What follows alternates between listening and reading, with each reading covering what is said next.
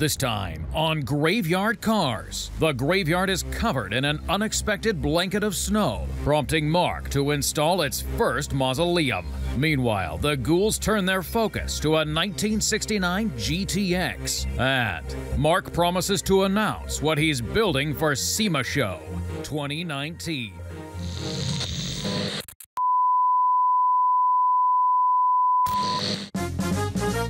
Here's the story of a cat named Iceman, that's me, who was training up 3 very nutty ghouls. All of them had their own issues, like their leader, but he still called them fools. Worse than that, it's a story of the Iceman's woman who was bringing up Alyssa Marie Rose. Iceman Seed now has her own daughters. The youngest one has curls. That's Brookie. And then one day Iceman said to his wifey, "You know what, babe, I've got a crazy hunch that this group should somehow form a car shop." That's the way we all became the Graveyard Bunch. The Graveyard Bunch. The Graveyard Bunch. That's the way we became the Graveyard Bunch. Yeah!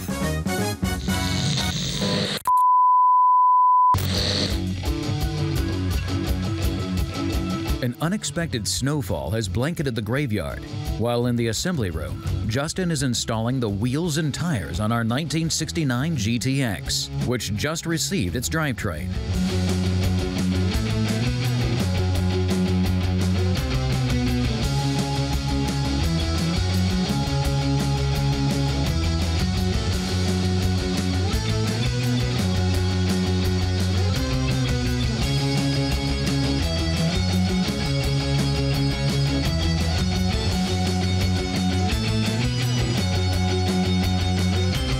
Most of the Mopars at Graveyard Carz undergo original equipment style restorations, meaning they receive factory correct as opposed to aftermarket parts. But with the GTX, the customer wants to add a popular second-day add-on, the classic Krager SS wheels.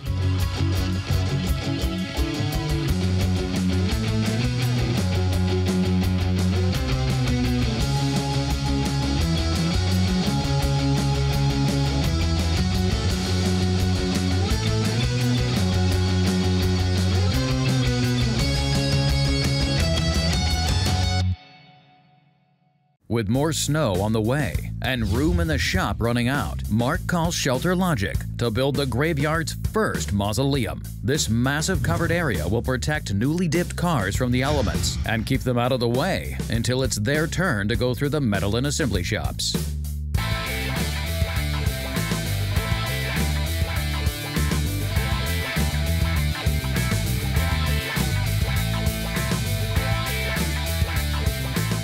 It's a 70 Challenger, and we just got our shift linkage from Pass On Performance and just getting ready to install it right now. I'm gonna put the Z-bar in and then follow that up with the reverse lockout linkage.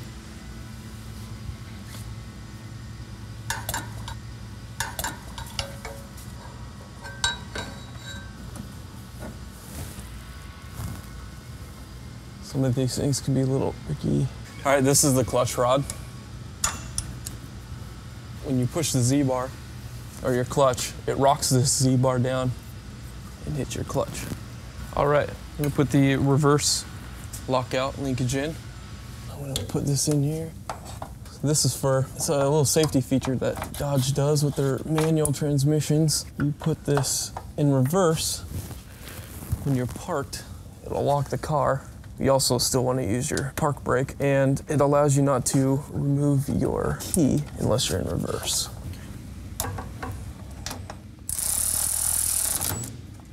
That I used last time.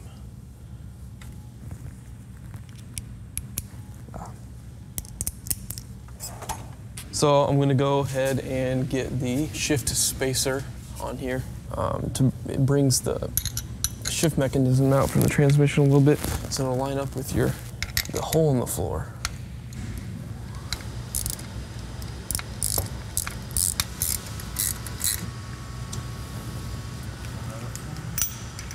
The pistol grip will stick right in there. Once it gets put through the floor, I can go through and actually connect that stuff. But we'll do that stuff up top.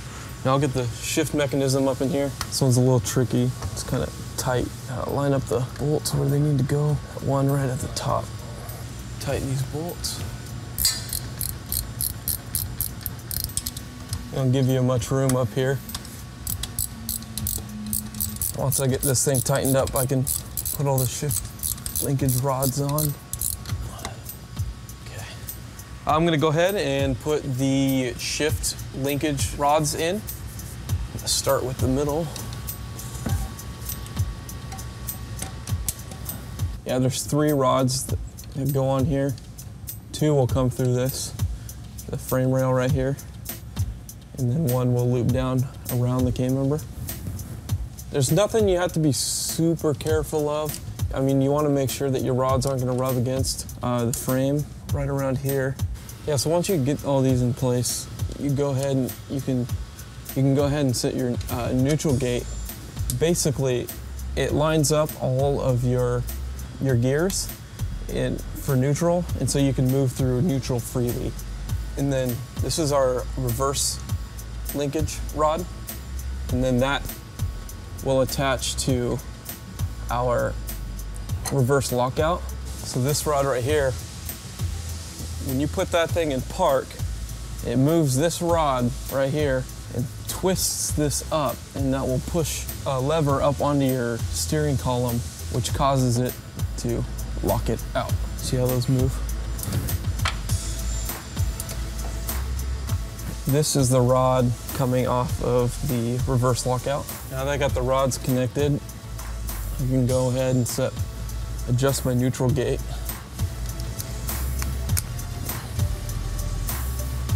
There we go. Now I can drop the car, put the shifter on, and put on our clutch rod. With all hands on deck, Shelter Logic erects the skeleton for the mausoleum. Everything went together really well. Honestly, yeah. You know, when you're manufacturing all these parts, you know, there's always a chance of mistakes being made, but everything went together just perfectly. Yeah, I mean, every single hole lined up. Yeah. You know, I mean, we really didn't have any issues with that whatsoever. It actually went very well with, we had like 6 guys to do it and the 3 lifts, and pretty much just went up and everything fit together real well. And yeah, this is the longest cover that we've ever pulled. I mean, typically our covers terminated about 100 foot, and for this one we wanted to go the extra mile, make certain that we've got it all in one span. Considering it's the first time that we've ever pulled anything that big, we couldn't have asked for it to lay out any better than what it did. Shelter Tech is a line within Shelter Logic. We have a multitude of different lines, and this being basically our heavy duty. If you want something with more of an industrial feel to it, you know, something that's really going to hold up over the years, then this is definitely the one to go with. Dodge is part of the Chrysler Corporation. Shelter Tech is that brand within the Shelter Logic family. In the booth right now, I have the doors and the fenders for our 1969 Dodge Daytona. Mark documented this car very heavily, so you can see that on the inside of the door, when they did their blackout, they masked it in just kind of a certain, half-assed way. And the cool thing is that because he documented it so well, I'm able to go back and do that.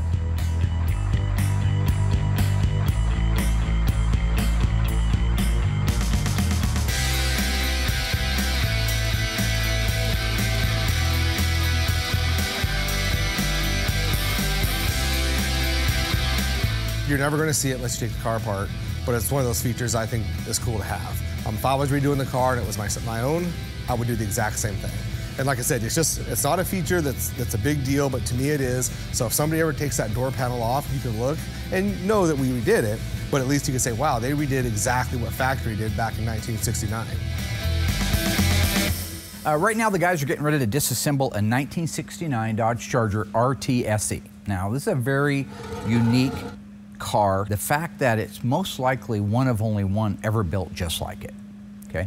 They built 391 Dodge Chargers in 1969 with a power sunroof. This car's an RT-SE.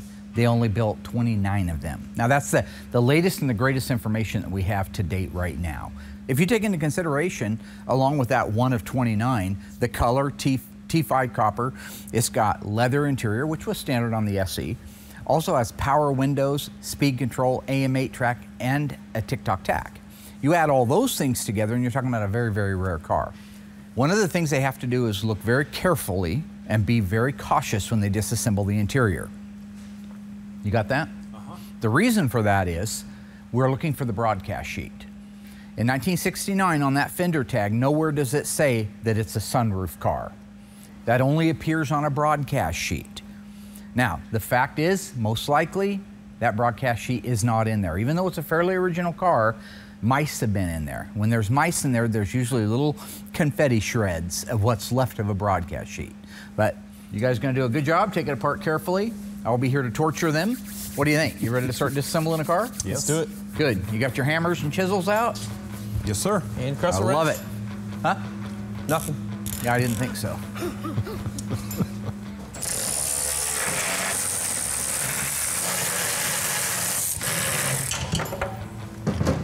I'll tell you another thing that makes this a really, really neat thing. Today is February 4th, 2019. On February 3rd, 1969, 50 years ago yesterday, this car was born. So on its 50th anniversary, that's the day it's getting disassembled. 50 years and 1 day to the day the car was built. So it's a pretty special car and I'm excited to see it get taken apart. These bolts that hold the hinge on and the bolts that hold the hinge to the hood, they're original paint. You don't see any slots here where they've been ran up and down, where there's paint missing from adjustments. This is the factory adjustment height right here without having ever been touched before. So when you see that bolt and that bolt are original paint, as is the one in the front. So while a Charger is a Charger, and there's lots of them out back, we've restored a lot of them. This is the first one that had speed control. So things like which bolts hold that speed control unit in place, where they go exactly, that's great information. I can take pictures of that, measurements, send it to my friend Dave Weiss. Dave Weiss will be able to use it in his books for guys that are putting a car back together with the N88 speed control, but don't have original reference material. So again, lots of good DNA on this car. Yeah, the manufacturer we get this from, they do a UV treatment in-house, so it's already set by the time we get it. It's a scrim that gets coated in a PVC coating, and it's on both sides, so you can, it's about as durable as it's going to get. Everything that we sell, this is definitely the top of the line. This is definitely the heaviest weight that we have. We go down to a 14 is the one below that, and then beyond that we have different types of fabrics available. Made in America. Made in Connecticut. Yep, it's manufactured in Watertown, Connecticut. We're the world's largest manufacturer of sun, shade, and shelter. It's on the brochure. Yeah.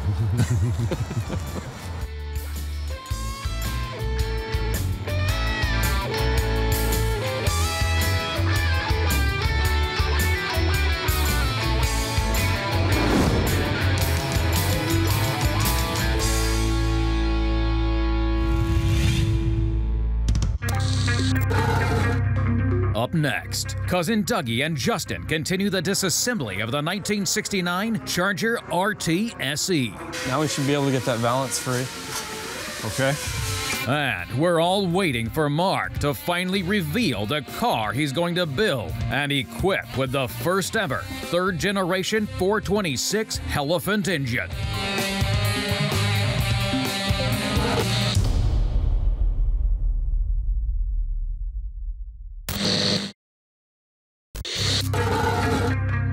The success of the 1968 model year paved the way for the 1969 Dodge Charger. Its exclusive styling, ample room, and greater comfort won out over the competition, proving that there was a sizable market for the Dodge Charger. Under the hood, the 1969 Charger races ahead with outstanding power, performance, and handling. The artistically sculpted body featured an all-new 2 yards wide grille, and Charger maintained its signature vacuum-operated concealed concealed headlights as standard equipment. But that's just the front. There's no mistaking the full-width taillight package, beautifully divided to wrap up the overall Charger. One unified, cohesive design that made Charger the most wanted two-door hardtop and makes this 1969 Charger our corpse of the week.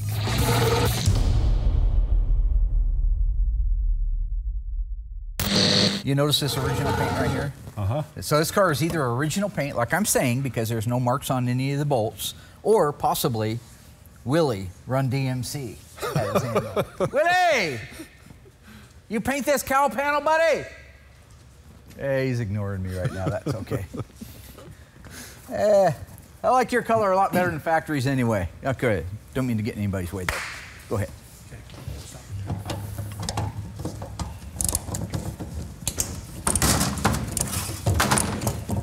I don't see so good, Rooster. Can you tell me what it says right there, that little code right there? P31. P31. That's not an airplane, right? So what does that P31 mean? Anybody know? Paint code? No. No? Justina? AC? No. That's the power windows. That's okay, as you were, gentlemen. That was my second That's okay, guess. you're doing fine. You're doing fine.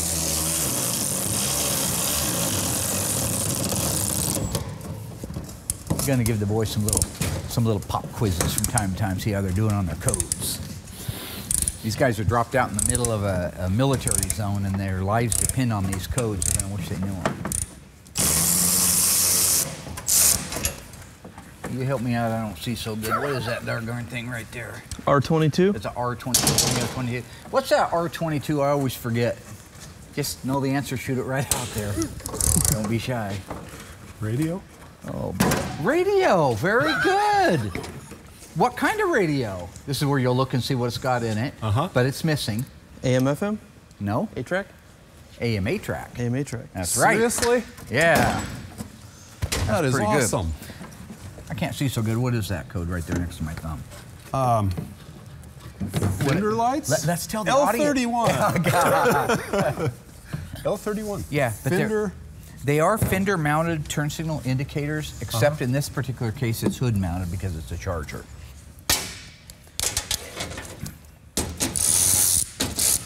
Doug, you've done a lot of these engines over here. You know the clamp that holds the throttle cable, right? You ever see one like that? I don't know.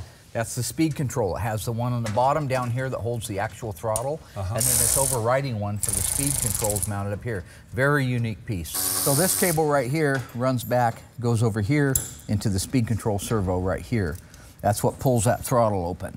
Then the one on the bottom is the one that actually goes into the car itself. So that is a very unique piece.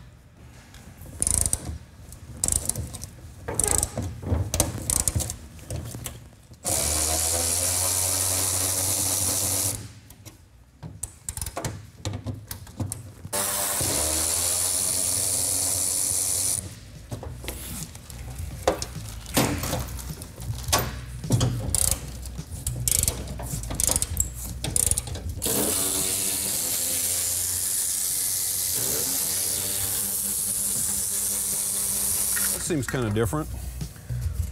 That little bracket. It's right here. I've never seen that before. I'm not sure what that is. Wasn't even hooked to anything. Maybe somebody had hood pins on it at some point. Oh, it's probably in an accident. Yeah, the original mount was broken apparently, it looks like. See how that has the big piece here? It's gone on this one. Oh, wow. Yeah. This is what was holding the fender in place to the core support, was this bracket. And that's because the triangular shaped, or somewhat triangular shaped original one, like that side has over there, was missing, and that's probably from an accident. The reason why is that triangular shaped one that you have over there, that's the factory one. This is something somebody built. Now, cars aren't perfect, you know. You can see it got in an accident, it has a dent in the fender there. Oh, they hit something hard, didn't they?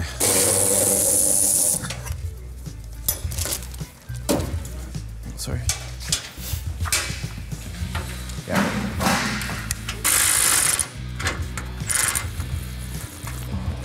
Okay. Nice, thank you. Ready? Nice, we got our hood latch out.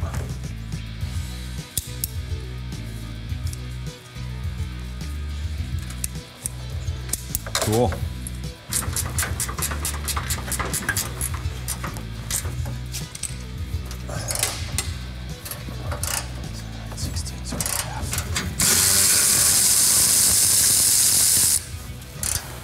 So we can't get the lower valance off until we get the bumper guards off. So I'm going to take that off right now, and hopefully we can get that lower valance down.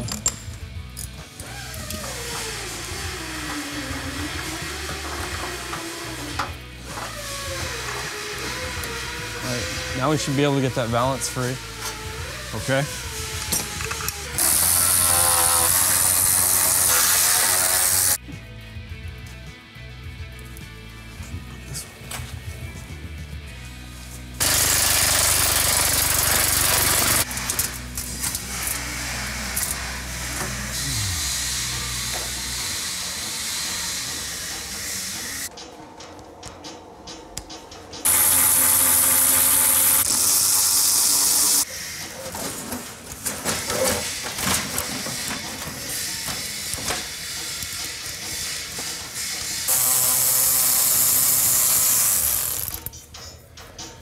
Okay, so look at all that undercoating. I had to dig all that off there in order to get a socket on that thing so I could get it loose. Okay. Will interrupts Justin and Dougie to get the Little Den wagon and the 2017 SEMA CUDA outside and loaded up to be shipped down to Los Angeles for the Auto Classic Car Show, which the Ghouls will be attending at the end of the week.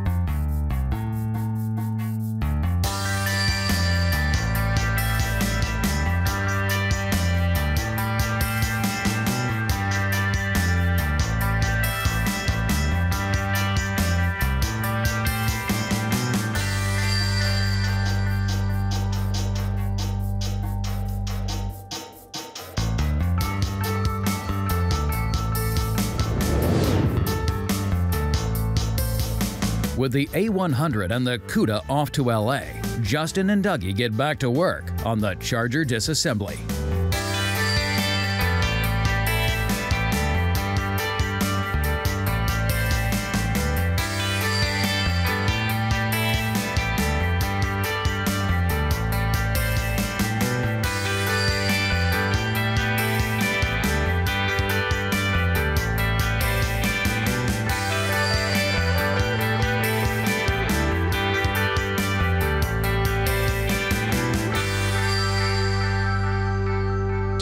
In our Corpse of the Week, we learned that there were some design changes that distinguished the 1969 Charger from its predecessor, such as the grille and taillights. What remained virtually unchanged on the 1969 Dodge Charger from its 1968 predecessor? Was it the tires, the body, the side marker reflectors?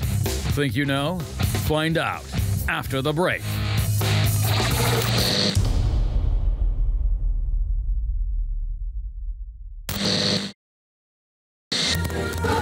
So, what remained virtually unchanged on the 1969 Charger from its 1968 predecessor? Was it the tires, the body, or the side marker reflectors? If you guessed the body, you're right. While the Charger received subtle upgrades, the body maintained its iconic 1968 look. And continued as standard equipment was the racing-style flip-up gas cap, emblazoned with the word fuel.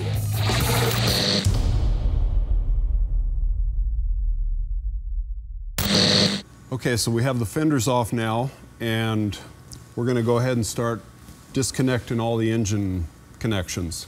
Now that Mark is done distracting us with trivia on the VIN tag, we can actually get to tearing the stuff apart on the inside of the car, or under the hood, I should say. So make our disconnections so we can drop the drivetrain.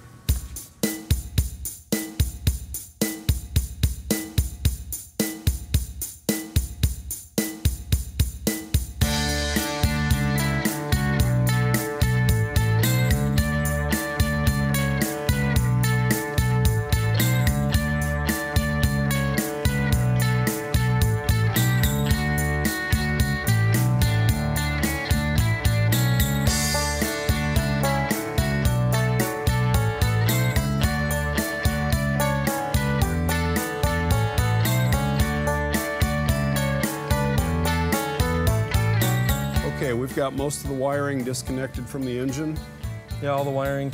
We got the front fenders, the grille, the lower valance, making all of our disconnections under the hood. So we're gonna take a break for lunch. We're getting hungry. What are you getting? We're probably gonna have chicken again. Chicken? Chicken. Thinking of burrito. Burrito? Yeah. Okay.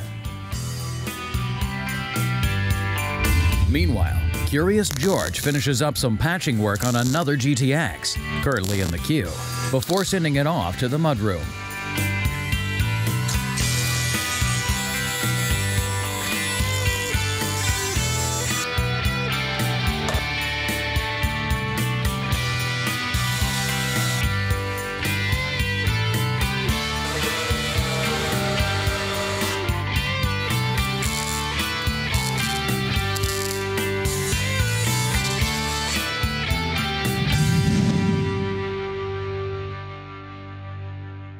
Now that we got the drivetrain installed in the 69 GTX, I can go ahead and start putting some bright work on and our side markers.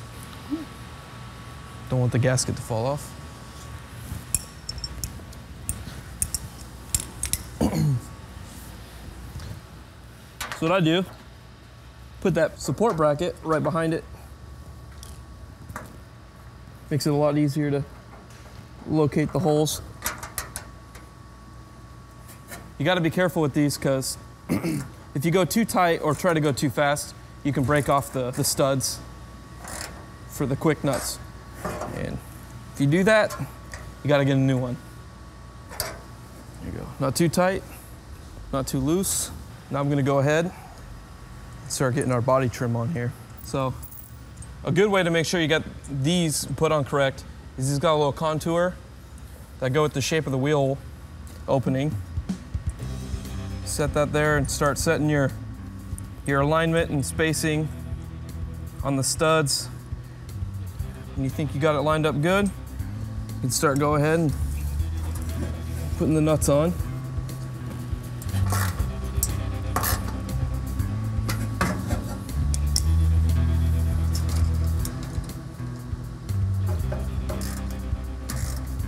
All right. I'm gonna go ahead and put the wheel opening trim on. There's no specific order that you have to put all of these things on. I just like to work from front to back. Always set this top one. Makes it a lot easier to get the rest of them. This car is gorgeous. Love the color. B5 blue car.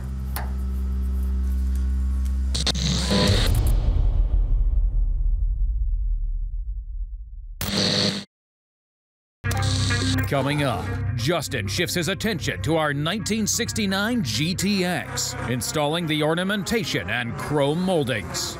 These you have to be really careful when you're tightening down the nuts, that you don't over tighten them or else they will snap.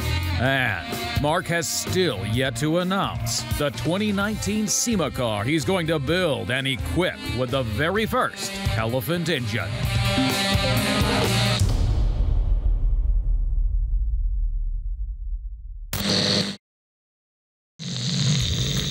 Back in the assembly shop, Justin is installing the trim and ornamentation on the 1969 Plymouth GTX.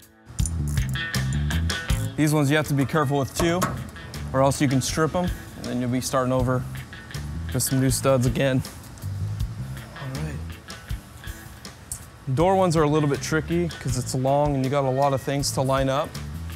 So what I like to do is, once I get them lined up in here as best as I can. I like to get my spacing in these holes lined up with these posts as close as I can. It's easier with two people, but if you're by yourself, I like to get them set into place. Use some tape to hold it up against the body so you can work on the other end.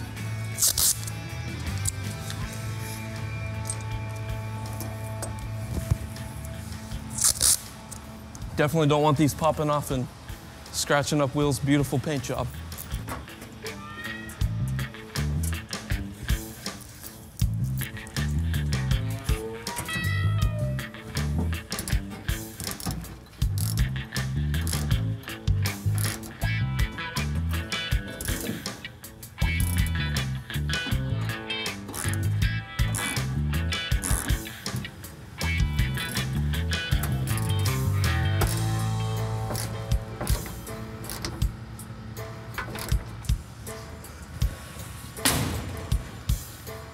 That one on, pull your tape off.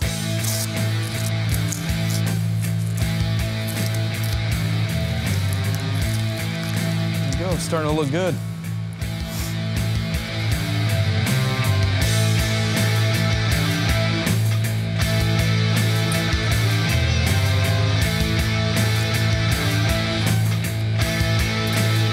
Gotta climb in the car to get these ones. Makes it a little bit trickier if you have your window regulators in already. Not impossible though. All right.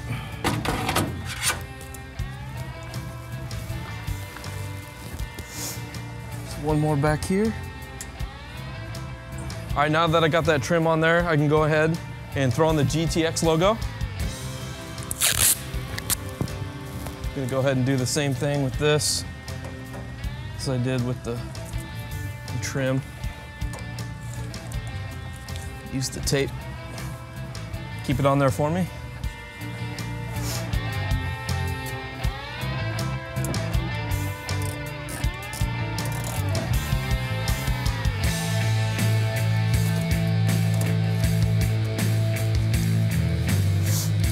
There you go. Get the wheel opening trim on the back.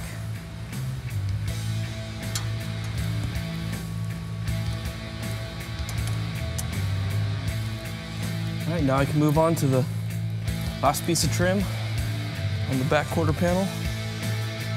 And then set our last side marker. That's it. Make sure all the holes line up.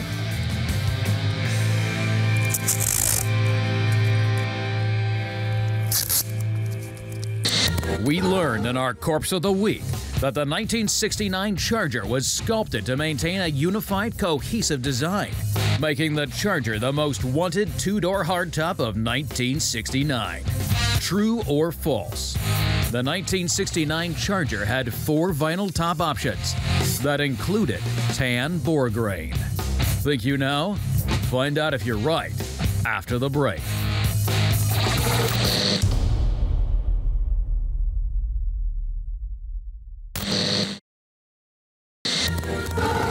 So, we learned in our Corpse of the Week that the 1969 Charger was sculpted to maintain a unified, cohesive design. Now, we've made the claim that one of the 1969 Charger's 4 vinyl top options included tan bore grain.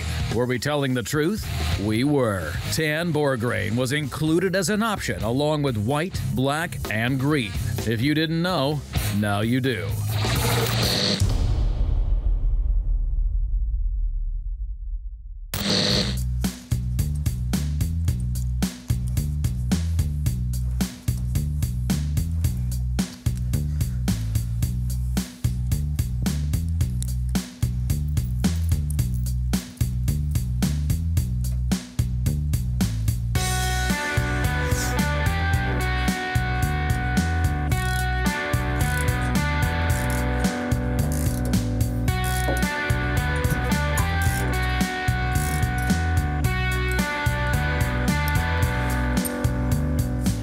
Set, pull the tape off.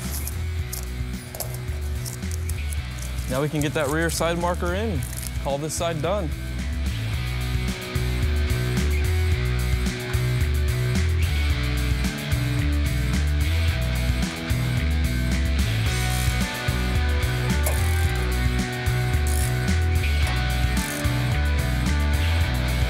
There we go.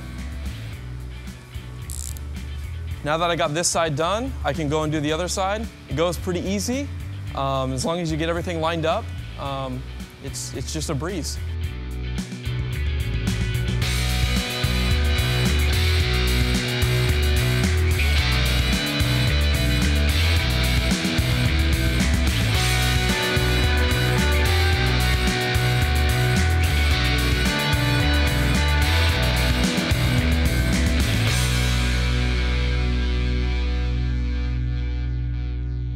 All right, we're gonna go ahead and get the taillights put in the 69 GTX. Gonna put the taillight bezel in here first.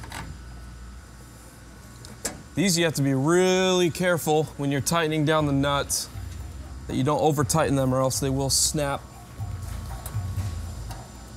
off the posts that come through and fasten to the taillight housing. It's a real soft metal. Take your time, do it slow, and everything will work out.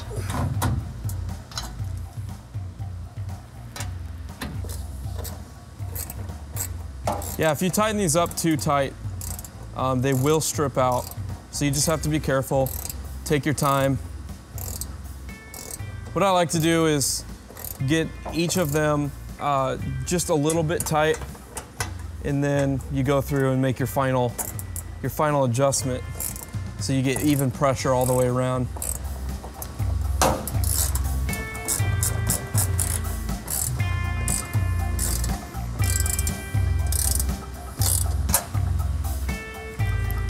All right, now that we got that one on, we can move over to the driver's side. I did already go through and I put our gaskets in here. And then there's another gasket that lies right under the lens to the taillight housing. I already got those prepped because I did a pre-fit. So go ahead and get these ones on the car.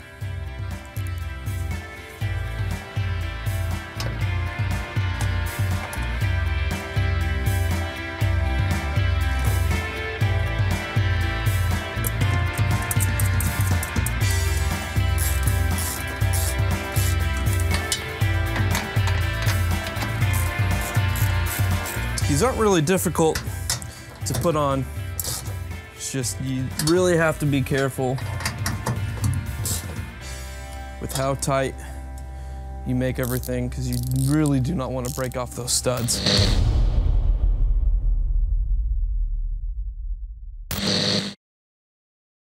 All right, so now that I got the taillight set into place, I'm gonna go ahead and put the mounting stud protectors right on it. And these, they just slip right over the studs. Facebook Live, Graveyard Carz. I'm gonna go open that door. I'm gonna pull in a beautiful car that you're gonna be blown away when you find out what this engine's going in. Got it?